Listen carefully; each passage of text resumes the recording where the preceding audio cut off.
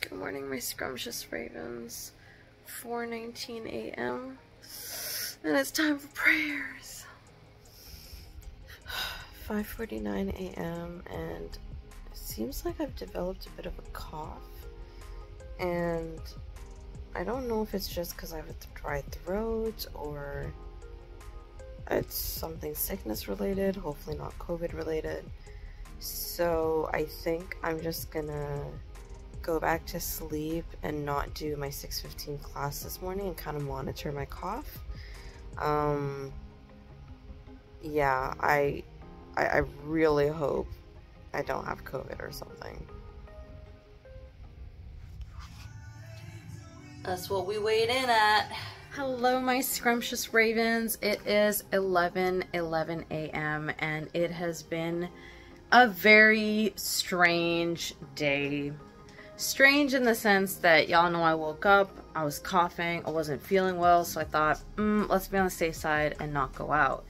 Then I woke up for work, got working and everything, and I started feeling like a little tickle in my throat.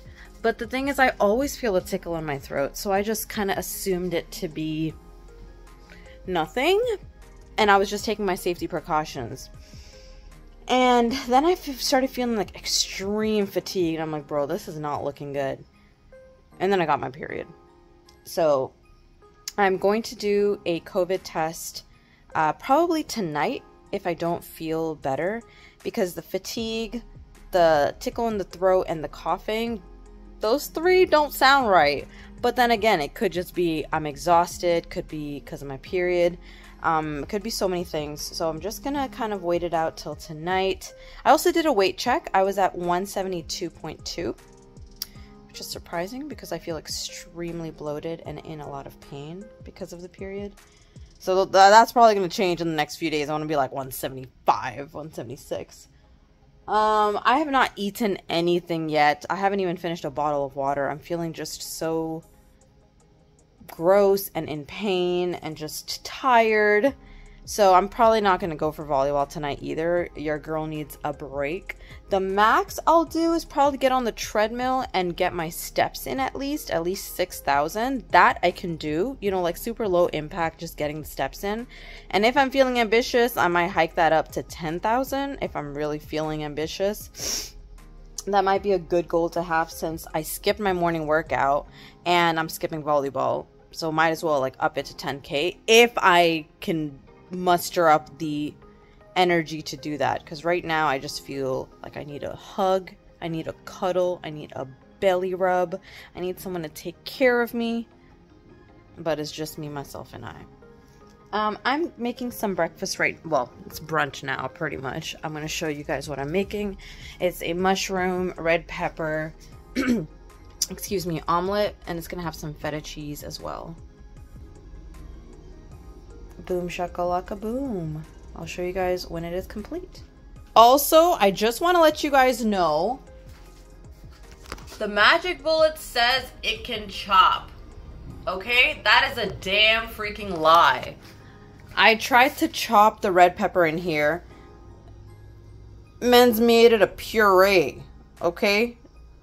I don't know if I was doing this wrong. I used both blades too. Look, I used that one and I used that one, and neither of them did the trick. You lie! So while the egg was cooking, I cut up the remaining red pepper that I could salvage from that disaster of a magic bullet chop session. And I'm hoping to use this in my omelets. Okay, here is brunch with some garlic pickle. Yum, yum, yum. This is my hug for today. An almond butter ball. Look at my pumpkin patch. Pimple patch. Can you see the white? I believe that means it's pulling out the nastiness. Kill it! Attack! Okay, 5:03 p.m. I finished work. I'm getting ready to stream. The pimple is still oozing the white stuff. You guys see that? I don't know if you could see it, but this is my second pimple patch. I took off the other one. Oh, actually, I didn't throw it away because I wanted to show it to you guys. So, here. There it is. So, I mean, I guess you guys can't see anything here, but look at that. Look at that! Ew! Ew, ew, ew! So now it goes in the garbaggio. In terms of food, I had the eggs. I showed you guys the eggs. I had 2 of the rolled oats balls with almond butter, that one. And then since I technically skipped breakfast / lunch, depending on how you look at it, I did have 2 snacks. So I had that, the 2 balls as one snack, and then I'm having 1 mango right now as a snack as well. Mango! And I'm feeling like crap. I'm feeling like extreme garbaggio. So I'm hoping that streaming will make me feel good. Also, shout out to my desk. I cleaned it.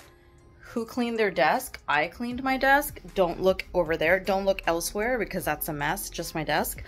Yeah, I'm not feeling good. I think half of it. So I've talked to you guys about this before, and I feel like having your period is like being turned into a vampire. Y'all watch Vampire Diaries? I always say this. So y'all who know, those of you who know my spiel, know my spiel. In Vampire Diaries, everything that you were before you became a vampire gets heightened. So if you were an impatient person, if you were extremely loving, if you were an angry person, whatever it is, all of that becomes heightened. And I have been feeling like down here and there, but I was able to fight it. And now that I have my period, my ability to fight it is diminishing. And so I just feel like constantly crying. Like I'm just at the verge of crying constantly today. I was on the phone with my mom and I felt like crying. I was having a one-on-one with my boss and I felt like crying. And I'm proud of myself for holding it together through the workday, but let me tell you, it's getting kind of difficult and I'm feeling it so much in my chest. Like that's how many emotions are going through me and how much stress there is. Because y'all know my dad had a surgery and, you know, with that comes a lot of other complications. And I'm just tired. I'm just very tired also. And I had a conversation with my boss who is saying that I need to come, you know, back to work on a at least once a week basis. And maybe if situation or circumstances were normal, it would be fine, which I was doing before. But with the recent changes in my life, my mental health has been not the best, and it's, wow, I'm like getting emotional already. See what I'm not okay right now. I'm not. When I'm at home and I get overwhelmed, I can step away from my computer, right? And take a breather. When I am in the office, there is no place to take a breather. There are people everywhere, and people are constantly coming up to you and either saying hi, either asking if you want to go for a walk, either asking like, oh, I haven't met you before, hello, let me introduce myself, introducing themselves, or they're asking you questions about the work, or they feel more inclined to talk to you because you're there in person. And honestly, I'm not in the mental state to really be talking to so many people and have access to this many people at one time. So the last time I was in the office, I was just bawling my eyes out at my desk and I could not control myself or stop myself. And oh my God, it's making me anxious thinking about it. Like, my chest is hurting. I'm just really worried about going back into the office because it's like, I don't think I'm ready to be around that many people, and if I was like mentally okay, it would be fine.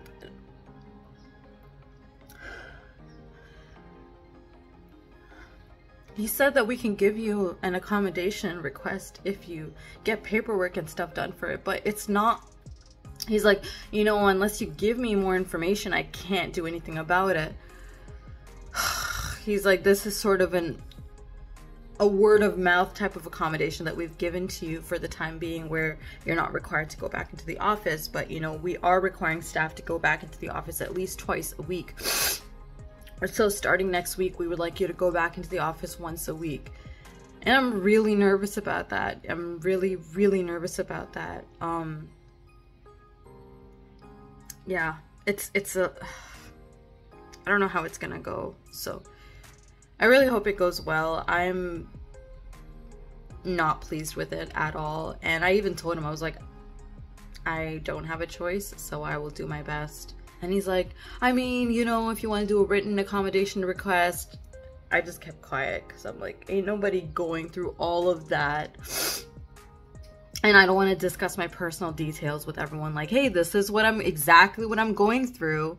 I think my work should speak for itself, and my work ethic should speak for itself. And if someone like that, who is so diligent and hardworking, is coming to you and saying, hey, I am not okay, and I'm like having breakdowns, emotional breakdowns at work, you should just trust that as like, they're not trying to get out of work. There's something they're dealing with and they're getting their work done. So let's kind of work together to figure out how we can, you know, accommodate this person. Yes, I understand the importance of being in the office once a week, but it's not something that cannot be handed over to someone else. So for example, let's say I need to meet someone who needs to come up to our suite and empty out our shredding bins. Okay, let's say it's as simple as I need to be on site so that I can go down and bring the person up to get access into the suite, take the bins, replace the bins, and leave. You're trying to tell me I'm the only person in the world who can do this? No, I can literally ask someone else who's already in the office, like, hey, can you just go down and grab this person, bring them up? Takes a minute, 2 minutes max. So I don't understand the urgency, and it's kind of pissing me off and getting me up, like, frustrated that no one freaking cares. Like, I really want to work for a workplace that cares about their employees. I feel like they say that they care, but I really don't feel like they care, because if they truly did, then they wouldn't be coming back to me after giving me like a month away, a month from working from home, and saying, hey, we need you to come back into the office. You're doing great. We love your work. But I feel like there would just be more regard for, hey, like, she's like going through something.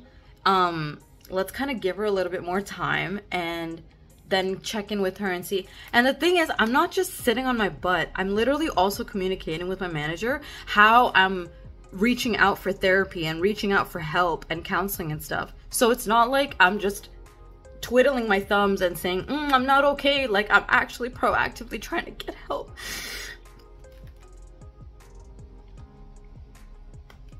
And fix myself.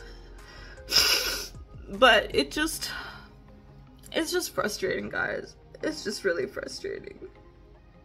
And then, of course, throw into the mix all of these changes that are happening of, like, having to eat healthier. Not having to, but of course, I want to eat healthier. I want to be healthy. And, you know, my body's going through a lot with exercising so much. Like, I used to really be used to it, but this transition, it's a lot happening at one time for my mental health and my physical health. It's a lot, and I think I'm just tired, and you know, I think I'm just exhausted.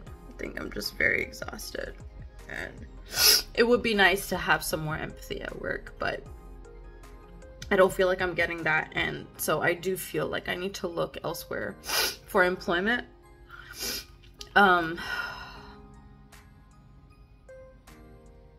Wow, this turned out to be longer than I thought.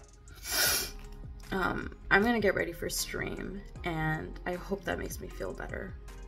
I'll check in with you guys at night. Okay, the time is 8:23, and I'm starting to get really, really hungry. So I had half of an apple that was left over from a while ago in my fridge. And oh, look at the pimple.